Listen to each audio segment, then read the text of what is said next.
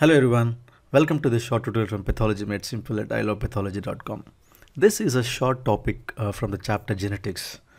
Looking at the illustrations, I am sure by now you would have guessed the topic, right? Yes, this is the Barr body or Davidson body. So in the next 10 or 12 minutes, I'll be talking about what is Barr body, what is the mechanism of its occurrence, what are the morphological features, and what are the indications for testing for these Barr bodies, and how do we actually do, what are the procedure for demonstration of these Barr bodies, and finally we will look at the differences between the Barr body and the Davidson body.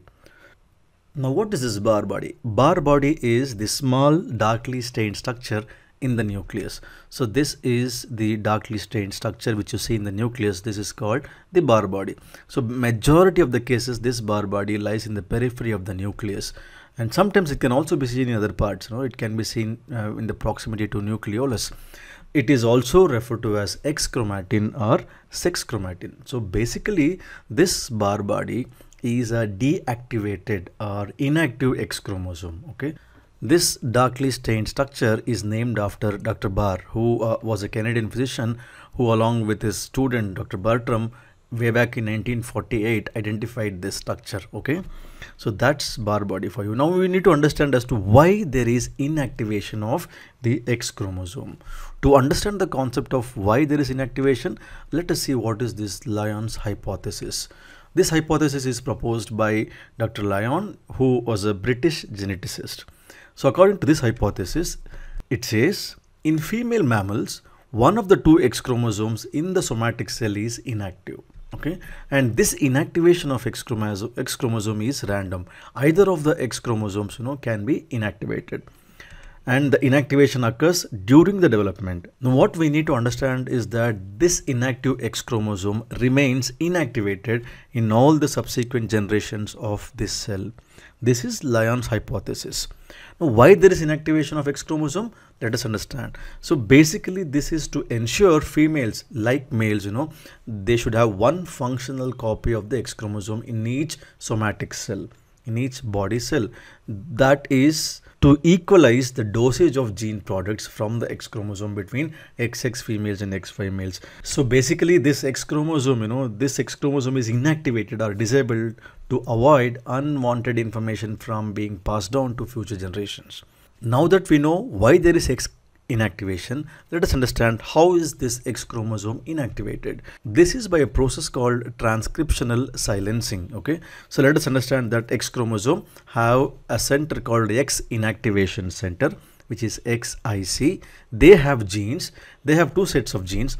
One of the gene is X inactive specific transcript, XIST. Other set of genes are TSIX. This is XIST reversed.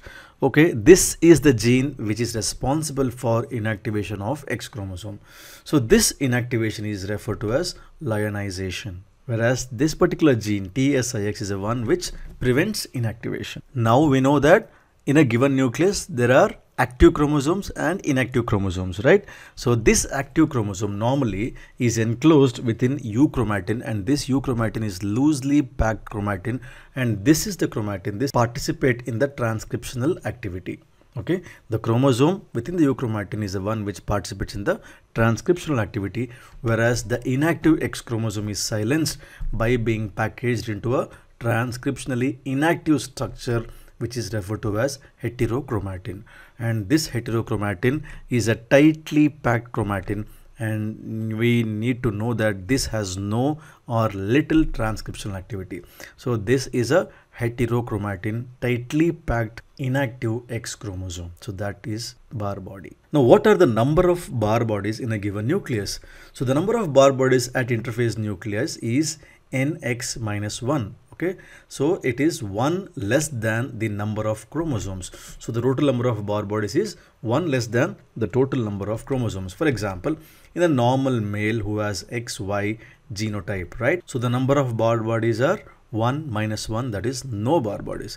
In Klinefelter syndrome, you have 2 X chromosomes. So the number of Barr bodies are 2 minus 1, 2X minus 1, right? 2 minus 1 is 1. In a normal female, again, because you have 2 X chromosomes, one being silenced, and you have 1 Barr body. In Turner syndrome, where there is only one X chromosome, so the number of Barr body is none. In trisomy X, where you have 3 X chromosomes, so the number of Barr bodies 3 minus 1 is 2 Barr bodies. So remember, total number of Barr bodies is always 1 less than the total number of X chromosomes. Now, how are these Barr bodies demonstrated? They are best demonstrated by any nuclear dyes. Nuclear dyes, when I say that, it could be Papanicolaou stain, chrysal violet, threonine, arsine, fulgen stain, carbalfuscin, and even fluorescent staining. Sometimes phase contrast microscopy is also used to study these Barr bodies, and remember, phase contrast microscopy, you can see Barr bodies even in unstained and in living cells. So why Barr body testing is done? What are the indications for testing Barr bodies? One, this is a method to identify person's gender and to establish sexual identity in newborns and adults. Though this particular test is not being done, routinely, it was a method to identify person's gender. It was earlier used in competitive sports to identify males masquerading as females. Why do they do? Because to gain competitive advantage in these competitions. It was used as a screening test for ambiguous genitalia, where sexual characters were not clear. Sometimes Barr body testing is asked whenever there is a delayed onset of puberty. Barr body testing is also used in forensics in crime scenes, where you can find the evidence of Barr body in buccal epithelial cells in the traces of saliva to find out whether the culprit is a male or a female. So these are the indications of Barr body testing. Now, what is the procedure to take a sample? The most common smears which are used to study Barr bodies are buccal smears. You ask the patient to rinse the mouth, clean the mouth, and then take a smear from the buccal mucosa, either using a wooden spatula or even a cyto brush, and then the smear is made on the glass slide. We have to fix using fixative and then stain using those stains which we had discussed earlier, okay, and observe under microscope. What do you see? You see these sheets of squamous epithelial cells. Right? When you examine these squamous epithelial cells under high power, you can make out that you can identify the presence of Barr body as a darkly stained structure in the periphery of the nucleus. Okay, remember, these Barr bodies are seen in 30 to 60% of the female somatic cells. Now, what are all the other tissue from which Barr bodies can be studied? They can be studied from corneal epithelium, they can be studied from the vaginal mucosa, and even fibroblasts. It can also be studied in peripheral smear in polymorphonuclear leukocytes, particularly the neutrophils. Right? So you prepare a smear.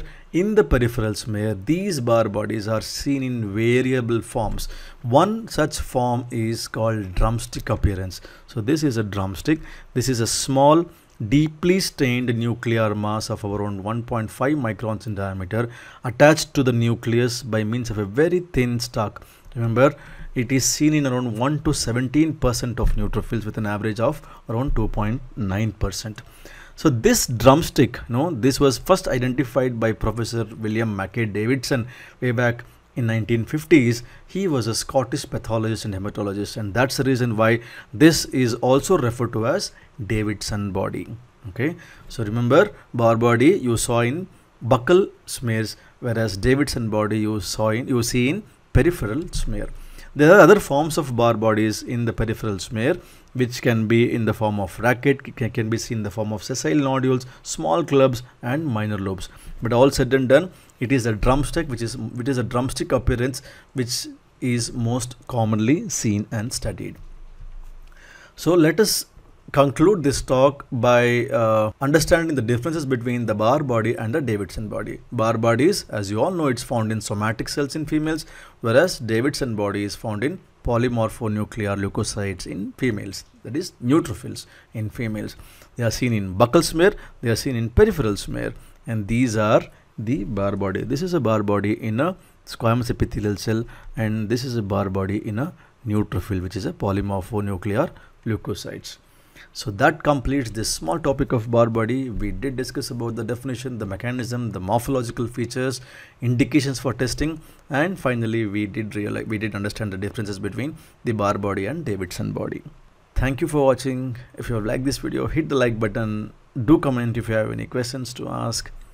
Don't forget to subscribe, because I'll be coming out with many more such short videos, and do share if you find this video helpful.